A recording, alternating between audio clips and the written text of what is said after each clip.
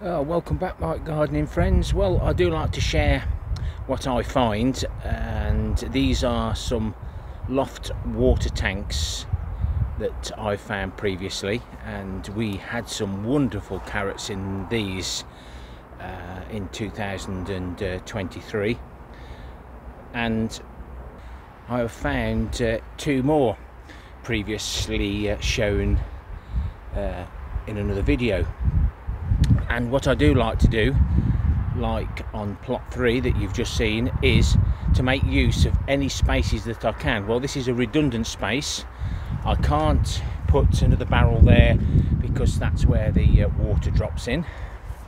So using the wicking system, we'll pop that into the barrel, thread it through the new hole. Then that will in turn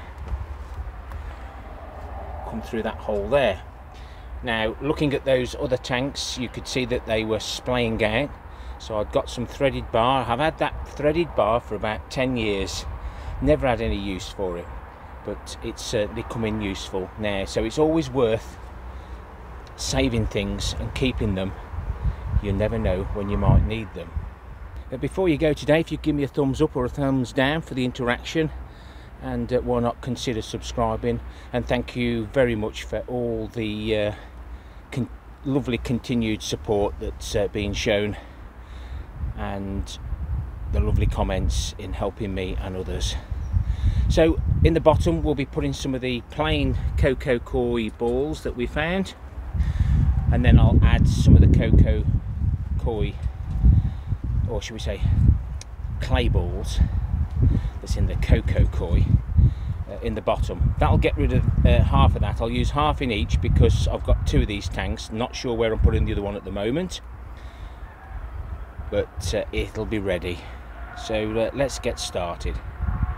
To have a good siphoning system, you do need to make sure that both pipes are touching the bottom, because what we don't want to do is, once we've stored all our liquid plant foods on top of here and suddenly the water level drops too much and you lose that siphoning, but the water goes into this one and travels that way and travels that way.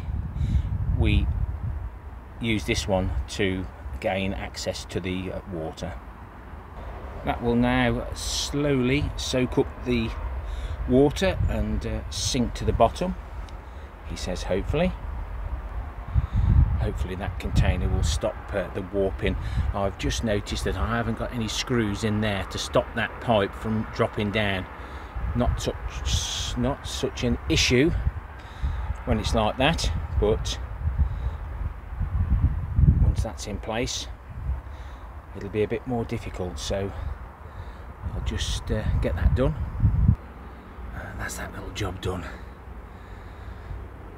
I'm hoping to get some new roofing sheets in the future, make this all good, because collecting rainwater is most important things you can ever do on your allotment or growing spaces. Your plants will love you for it. That's all neatly done. It's a little bit high, but this will grow some really nice carrots. And it won't always have all this plastic sheeting which is stopping the water going into the comfrey. So we'll add some more ingredients now. Those clay balls will stop the compost going into the bottom and into the barrels, hopefully. Nice layer of the clay balls. They'll help with the moisture retention and aeration. Just added some of the clay balls with the composting that we'd never moved, and then I remembered I had issues with weeds growing out the holes where the inlet and outlet pipes were, and the overflow. So I'm going to resolve that by using some little square offcuts of Correx. That'll last me out. So that should be better, and something that I could do on the others if I ever need to remove any compost. And it's leaning a bit, but I think once we get some weight in, it'll push that lid back down and stop it warping.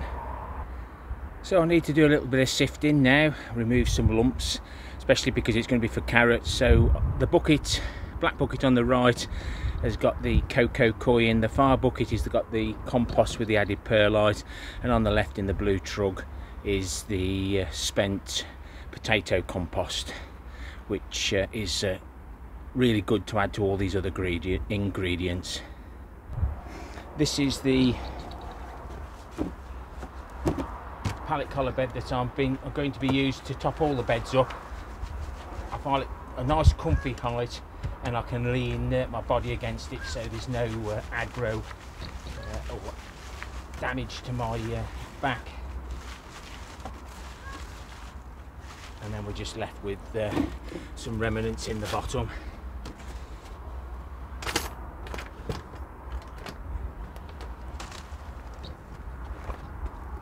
I'm glad I get this covered. It collects the rainwater on those bins,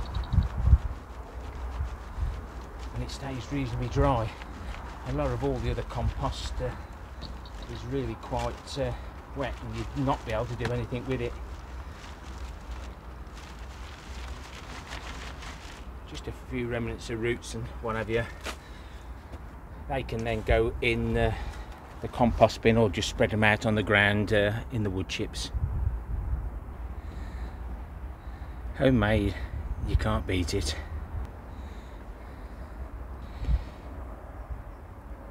That's lovely stuff. Dry now, but I'm sure after the winter it'll be wetted up nicely. So let's get that moved now into the container, and we'll top it up another day if need be. Well, that's got that topped up, and my thoughts are, let's cover it up.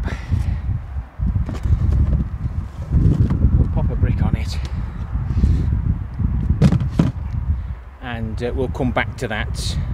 I'll just make sure that there's no water can get in. I'll come back to that in a few weeks' time, and we'll have a look, see how well the wick is actually working. So the wick should be right in the bottom, because we can take the level of this. I normally take it down to about halfway, just in case it hits those pipes and stops siphoning, because I'd be in trouble if it did. But you might be able to hear the wind still and the rain as Storm Pier finally disappears. Poor old sprouting. I'll tie them up, I'll cover them up, they get battered, but I blame Jason for saying that the brassicas will grow really well after I'd had my temporary compost bins there. Let's hope that we get something in February and March. I think some people will be shocked to see what's happened to some of their things. Those bags with the fly tip composting have come very useful to hold everything down. So if you've liked the content of this video, then please consider subscribing. Thumbs up, thumbs down for the interaction, and as always, leave me a comment with your experiences. It doesn't matter about being on this subject. Just spotted that, must remember to move that out of the way. Don't want that getting wet. But the comments are the most important thing on our blogs. Let's have a little look, see if the rats have moved in. All is quiet. Excuse the noise, guys. Oh. I think that's gone rotten, guys. Another job to do. Happy gardening to you all. Till next time, my friends. Ta-ra for now.